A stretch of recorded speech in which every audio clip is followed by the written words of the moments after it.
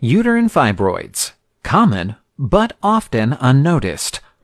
The uterus is a muscular organ that supports pregnancy and menstruation, but sometimes abnormal growths called fibroids develop within its walls. These non-cancerous tumors vary in size and location.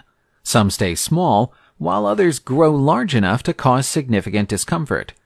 Fibroids can develop inside the uterine wall, expand into the cavity, or grow on the outer surface of the uterus. Many fibroids cause no symptoms, but for some they lead to heavy periods, severe cramps, pelvic pain, bloating, and pressure on nearby organs. Larger fibroids can press against the bladder, causing frequent urination, or push on the intestines, leading to constipation. In some cases, fibroids may also contribute to infertility or pregnancy complications. The good news?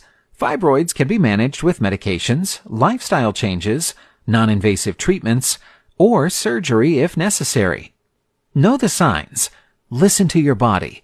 Treatment options are available.